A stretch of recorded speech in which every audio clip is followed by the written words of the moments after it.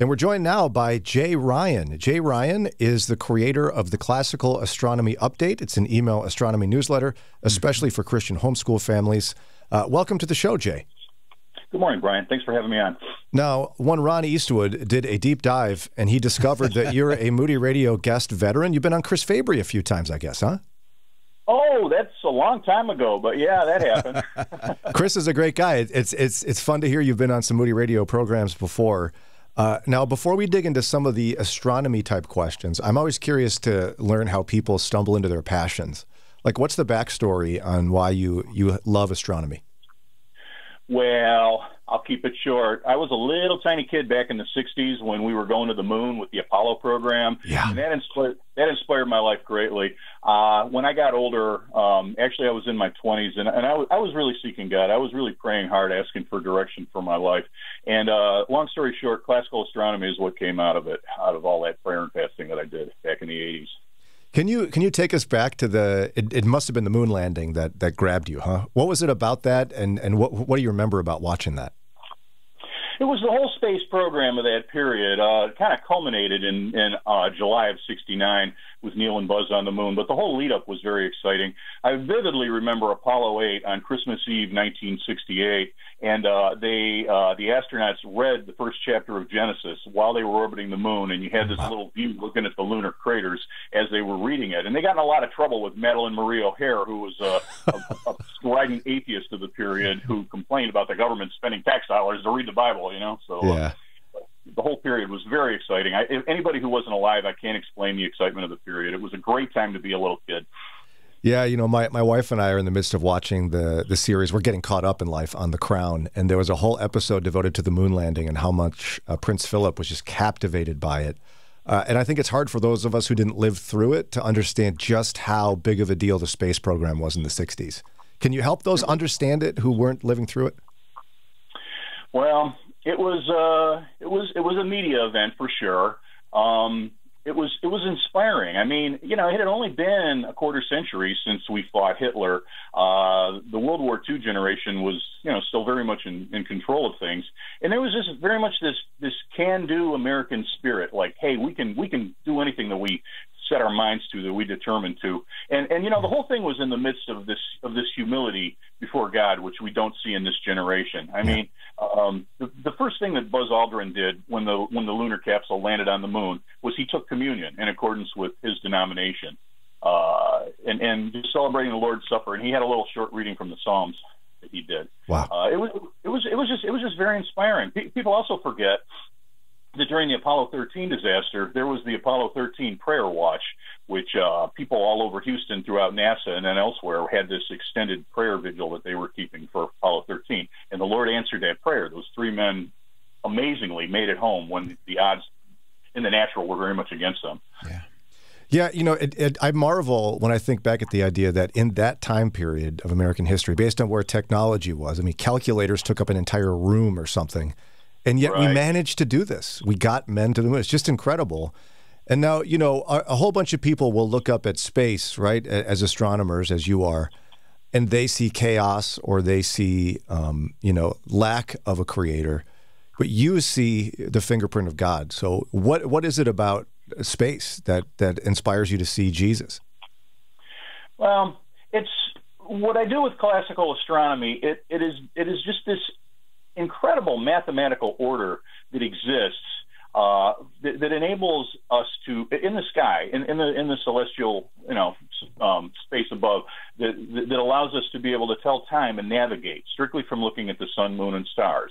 And it's very much a down to earth thing. You know, I don't really like the term space because it kind of connotes something, you know, away from the earth. I mean, this is something we do very much on the earth. And for all of those centuries, people in creaky wooden ships would sail the globe. They would sail from London to, you know, to the New World and to Sydney and all of this kind of thing, just using the stars. And to me, that is incredible. And we don't know anything about that today. Our generation has completely forgotten all of that. Yeah, I think we're almost less dependent on it, right? You're right. Wasn't it the astrolabe that people used for centuries to just, there was mathematical precision in the heavens, and it was the only way to navigate. That's right. You can actually do mathematics, and this was known in ancient times. I mean, astronomy was one of the sciences of the quadrivium, if you're familiar with the seven liberal arts, the trivium and the quadrivium. It was the only mathematical science of the natural world that was known in ancient times, and that goes to say something about how important it was to them in times past. Absolutely. Again, it's 7:44. Our guest is Jay Ryan. Again, he's creator of the Classical Astronomy Update. It's an email astronomy newsletter, especially for Christian homeschool families. When we come back from this break, there's going to be a big convergence here in Northeast Ohio of astronomy and history. We'll talk more about that, plus some other astronomical things with our friend Jay Ryan in just a few minutes. 7:49 WCRF Mornings with Brian. With us now, Jay Ryan. He is creator of the Classical Astronomy Update. It's an email astronomy newsletter, especially for Christian homeschool families. Also been on Chris Fabry Live before, and we're so glad that he's with us today as we talk about various things astronomical. First one, I would like to object to how we determine when summer is. I like to determine summer by temperature. Tell me I'm wrong. Well, of course, it's a factor. But then again, the warmest days are after the actual solstice itself. So it's not strictly by temperature. The Earth needs some time to soak up some heat in order to get its warmest temperatures.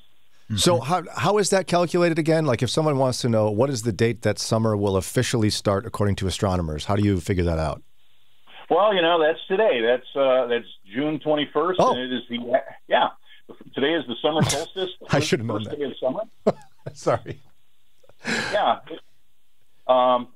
Anyway, it's what it means is that the sun reaches its northernmost point above the northern hemisphere on that day, which is to say it reaches its northernmost position in the sky. It's closest to the North Celestial Pole, the North Star and all that, Polaris. So that's basically what it signifies, and it's a kind of a precise way of doing things. So then, of course, this is going to reveal how bad I am at both math and science, so forgive me, but is it safe to assume, since it's mathematically determined, that it's always this day, or is it shift on the calendar? It does shift slightly. You're aware that we have leap year every 4 years, so yes. Basically the actual length of the year is 365 days and a little bit less than 6 hours. So every 4 years we have to add a day to the calendar to keep the dates of the seasons lining up properly with the actual position of the sun. So, but it can either be on June 20th or June 21st, and it could be at different hours of the day for that reason, because there's this little almost 6 hour shift. So what hour does it start today? Do we know that? Yeah, good question. I believe, I didn't look it up before, but I do believe that the actual time is 10:58 a.m. You might want to check me on that, but I think that's the correct time. It's a lot more precise than I would have guessed. I had no idea. But I feel like Lauren should buy the team some sort of lunch at that time to celebrate summer. Don't you think, Lauren? Well, isn't it too bad that I'm here in Chicago?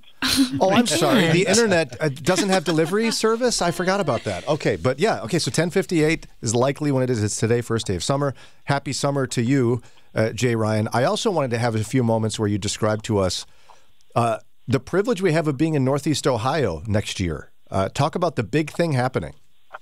It is indeed a privilege. We are going to have a total eclipse of the sun passing over two-thirds of the state of Ohio, and particularly Cleveland. And it will be when the moon blocks the sun for a period of time. Actually, the shadow of the moon upon the earth moves along a path that will begin in the Pacific Ocean. It'll pass over Mexico, Texas, and then eventually make its way to Cleveland and then beyond into Canada and out to sea.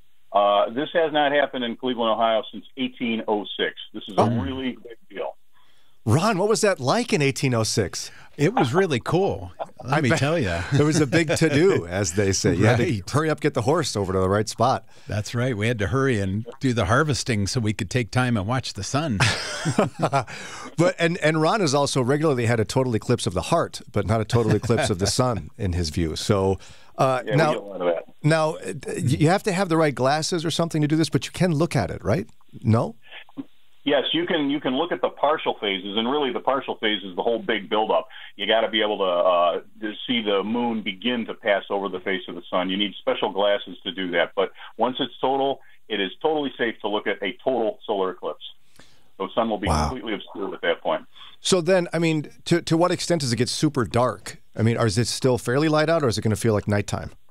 It'll still feel like nighttime, especially when it first happens. It's just kind of a deep stage of twilight, but the brightness of the sun drops by about a factor of 1,000 within a short few seconds, and it's pretty dramatic. It's very exciting. And now these happen fairly regularly, but not necessarily right over where we are. You usually have to travel to see it, as I recall, right? Correct. They happen in different parts of the world.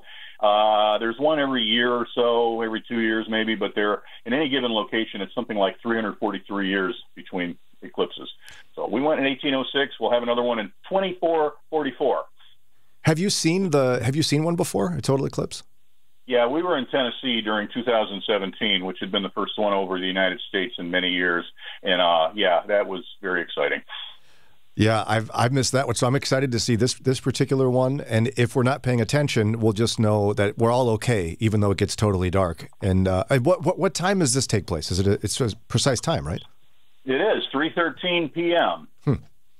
All right. Well, Lauren, write that down. You're gonna have to buy us lunch for that too, late lunch. Yeah, I'm so excited. I'm going to live in Ohio by then. I know you are. What yeah. a time! See, it's meant to be, as they say.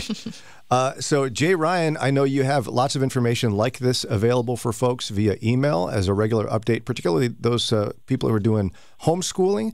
How can people learn more about what you're doing, find your website, and get this email? Well, you can sign up for my newsletter. Go to classicalastronomy.com, and there's a sign-up form there. If you want to learn about the eclipse, the site is eclipseovercleveland.com. Awesome. And if you miss those, just text us. We'd love to get you that information. Again, Jay Ryan he releases the Classical Astronomy Update, and I highly encourage you to go check it out. And we'll have to check back in with you as we get closer to that day. Yeah, that'd be great. Thanks again, Jay Ryan, for your time today. We really appreciate it. Thank you, Brian. Take care. Have a good day.